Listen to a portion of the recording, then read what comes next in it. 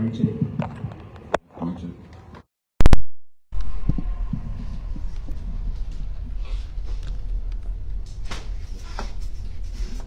Coach, the first thing I want to know, did y'all leave anybody in Franklin? No, I don't think we left anybody in Franklin. I think if somebody wanted to commit a crime today, would have been today. Well, they'd have been here too, though. Coach, your team was relentless on defense, especially in the third quarter. Kind of let defense turned into like 5 points back-to-back in the quarter. Kind of talk on how pardon the pun, you guys were kind of swarming on the ball. It just goes back to our style of play. We were playing like this for the last 4 years when I took over the program, and these guys just come in and take the coaching, and then it just transfers to the court. Coach, first state championship for this program since 1958. Just can you describe your emotions? And I'll ask the players the same thing afterwards as well. Right now, I mean, I don't think it hit me just yet, but I think once we leave out of the Coliseum and see that the wave of maroon and all the community out there, and go back in the locker room and see the looks on my guys' faces, and I think that's when it probably would hit me. Coach, it was a close game into the third quarter. What was the halftime message? It was just a message. I think they got it.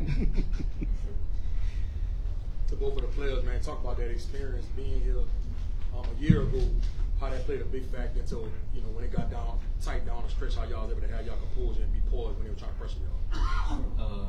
Last year, like Coach, like you said yesterday, it was more situational basketball, going up 6, 8 points and holding the ball more. And mostly this year, we kind of got our went hard on defense and we got our breaks on offense. That we worked on all year in practice. We had to learn from our mistakes from last year. That's what won us the game. I know Coach kind of touched on it a little bit, but I just want to get the perspective from the players. How did it feel just to see that sea of maroon and gold out there with those guys, pumping y'all up? It feels good to see our community right behind us each step of the way. Each step through playoffs, our gym been packed. It's more of a tradition, Franklin, because more like history. History has been made, and most people from Franklin don't really know what it feels like. For y'all, you made history. Like you said, history has been made. You made history. Your name is forever in those banners. I know that. Did it sink in yet? And if it did, how does it feel? Nah, it really didn't sink in yet, cause I wasn't used last year. I wasn't used to being on that side of the winning thing. We kind of lost last year and it felt down. So like, I'll go back in the locker room and it'll sink in when I go back in the locker room because I'm with the rest of the team. Can y'all talk about what went into the game plan? The big boy Joseph had 21 points tonight. I know he was a load to the game plan. Talk about how y'all wanted to defend him tonight, and y'all did make it tough on him down the stretch in the fourth quarter where he missed some easy baskets. Yeah, we kind of wanted to play zone, and our strategy is let the helper help the helper. So we were gonna front him, and the guy backside was gonna more of a double team. Charges. Yeah. Coach Johnson, after getting so close last year, what do you think was the one thing that made the difference this year to win the state title? Just having that experience. Look, these guys were on that team last year that we blew a 4-point lead in 24 seconds. Those guys, these two guys, and maybe like 5 other guys was on that team last year.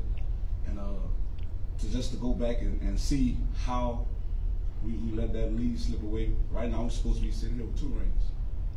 All right, but we can't get that back. So we vowed and made a promise that we was gonna get it this year. We wasn't gonna allow us making mistakes take us away from making history. Coach, I know you got 2 seniors up here with you, but just talk about this senior class in general and how special they were to you. This is my first class that came with me as far as being the head basketball coach. I've been the head basketball coach for 4 years now, and we've been in this position, top 28 for 3 out of those 4 years. So these guys have been with me a long time along the road. So we had some long practices, some long days, and we felt each other pain all 2 times we came up here. So today we're gonna feel each other excitement and joy. Coach, talk about when you have kids that's 2-sport athletes coming from football, because it takes a while for them to get in the rhythm and get acclimated to basketball shape and shooting the ball and whatnot. Talk about how y'all was able to overcome that and still be able to have a good season and get to the top 28 and win it. I mean, the transition is not as hard as I think people think it is, and it's really easy because when you're head football coach and the head basketball coach, the discipline and the teaching is almost the same. It's just putting in the basketball plays. Other than that, everything's pretty much the same. They get the same discipline, they get the same structure. So we just transfer that energy over. For the players. Coach, you touched on it a little earlier. Talk about what this championship means for the Franklin community as a whole. Just based on the look in the stand, it means a lot to not just Franklin. I think it means a lot to the whole St. Mary Parish, because you got a lot of these older guys and a lot of these older people that graduated from Franklin High, even though they kids may attend another school. Franklin Senior High School was the main school, so they bleed garnet and gold. So it doesn't just affect Franklin. I believe it affects the whole St. Mary Parish. I know you two guys are seniors up here. Just explain to me. I mean, you made history today out there on the court. Is this the perfect way to end your high school basketball career? Definitely, it definitely is. It felt good. I cried a little bit. I don't know about them, but I cried a little bit. But this is for both the seniors up there. Can you tell us how Coach Johnson impacted your life as a person and an athlete? No matter what time, what day it is, what you got going on, he coming. He coming, and he's like a father figure to us. He go work us.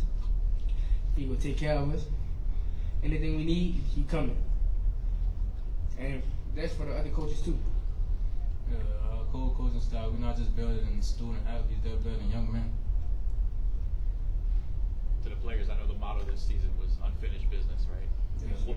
What was the off-season workout guide for you guys? What was the focus when y'all weren't on the court that got you to this point? Weight room, running. We did a lot of running. 5 in the morning. 5 in the morning. Shots. Before school, we get up 4:30, get in the gym for about 30, 45 minutes, get up shots, and then go home, take a shower. No excuses. We want to win a state championship. We have no excuses.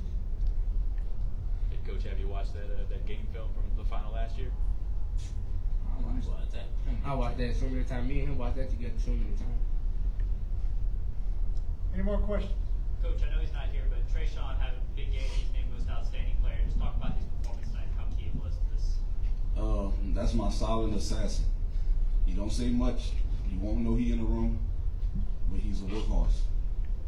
I'm happy that I get to get that guy back one more year. So I don't think y'all seen the best of him yet.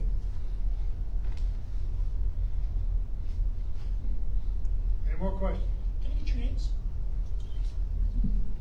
J. Sean Johnson. Jacqueline Caesar.